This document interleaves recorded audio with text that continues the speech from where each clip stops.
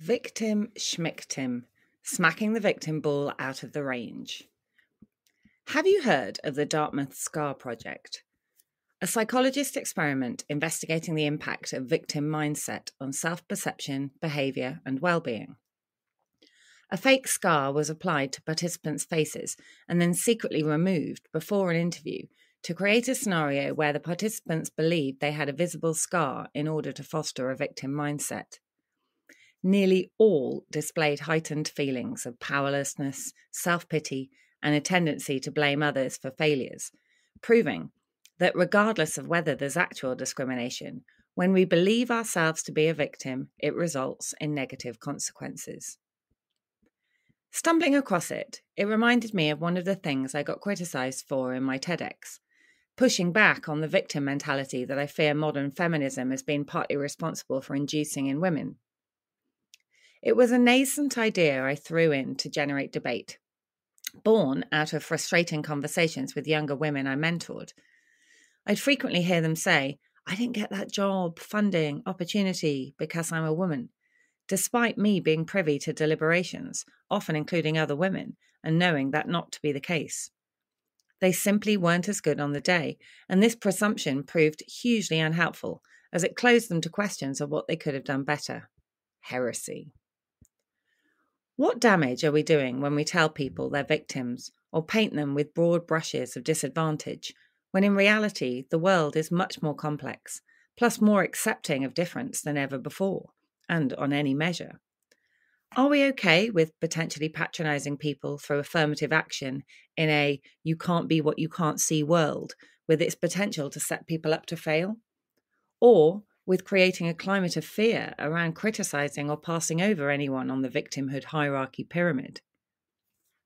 But of course, the concept of meritocracy is now distinctly unfashionable, given the modern belief that it is inherently unfair due to identity groups' different starting points.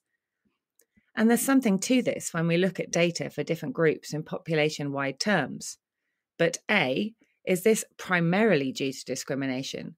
Or might it also reflect many other complicated factors, such as immigration patterns, cultural norms, or a majority of fatherless families within certain identities, which we ignore at our and the affected's peril? And B, how might it be a problem when applied simplistically to convince people of their disadvantage?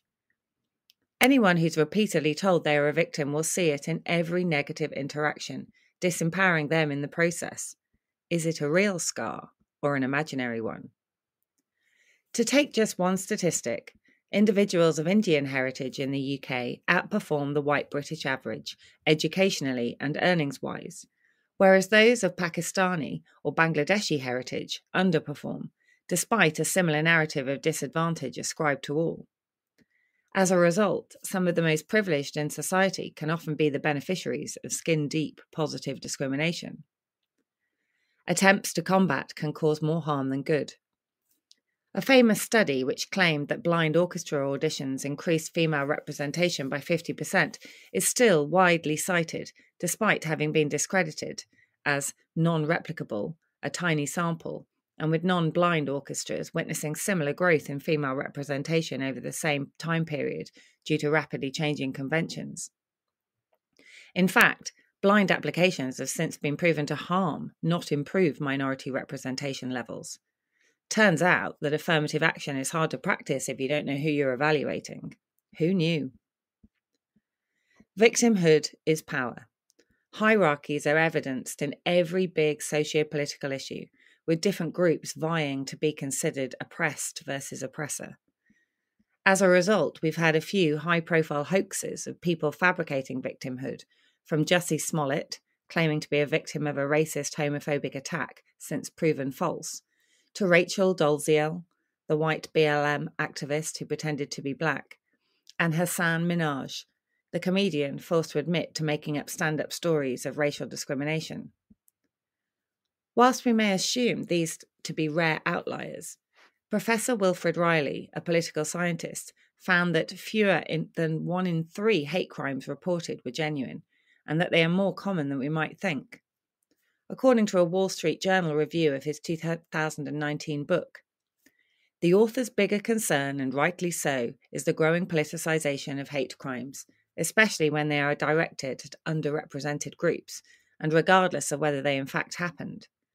The sad reality is that there is no shortage of individuals and entities with a vested interest in exaggerating racial tensions in the US, from civil rights organisations to corporate diversity officers to professors of race and gender studies. These alleged incidences are invariably seized upon by politicians and activists looking to feed a sacrosanct belief amongst liberals that discrimination and oppression are the main drivers of inequality. In the mainstream media, we hear almost constant talk about scary new forms of racism, white privilege, cultural appropriation, and subtle bigotry. Mr. Riley writes, yet a huge percentage of the horrific hate crimes cited as evidence of contemporary bigotry are fakes. But Mr. Riley has a larger point to make.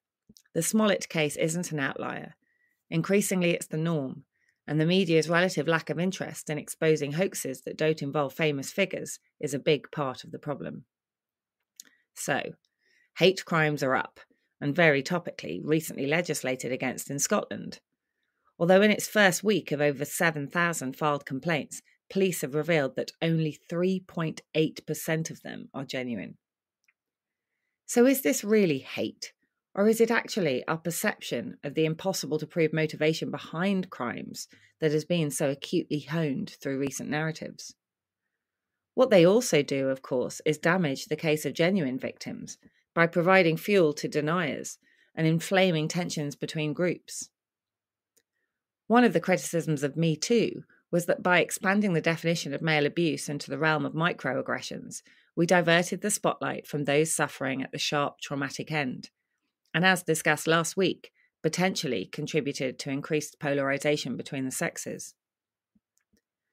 Whilst evidently low on the victim scale, my advantages have elevated my potential way over the fortunes of most white men, so I won't accept any placement on a pyramid above them. Brought up a meritocrat, it rarely crosses my mind that any setback might be due to my sex. I assume it's more likely to be down to me. You can be a little marmite, says my mother, husband, best mate, many times. But I believe this outlook is to my advantage. If ever encountering discrimination, hard to identify, but possibly once or twice, I've always been more bemused than offended, seeking to call it out with humour, a raised eyebrow, or by demonstrating my status another way, i.e., prove the fuckers wrong. I personally don't want any shadow of doubt as to whether I got an opportunity or customer because I'm a woman. Buy me because I'm worth it. As Kristen Scott Thomas's character so cuttingly quipped in Fleabag when referring to a Woman in Business award that she'd won, it's infantilizing bollocks, it's ghettoizing, it's a subsection of success, it's the fucking children's table of awards. To showcase the point still further, there was a video of a female pro golfer doing the rounds recently who was mansplained to about her swing and just politely thanked him and silently smacked her next ball out of the range. The female crowd erupts, a way more effective put down than wounded insecurity or anger. That brings out the feminist in me. To be clear, no, I don't think we should stop protecting the vulnerable in society, and I will always believe that awareness of disproportionate outcomes remains very important. But maybe we might want to pause and think a little on the impact of the current cult of victimhood, its crude and oversimplistic interpretations, and most importantly, how it might undermine the confidence, well-being and prospects of those we decide should feel vulnerable. Whether you think you can or you think you can't, you're right. Henry Ford.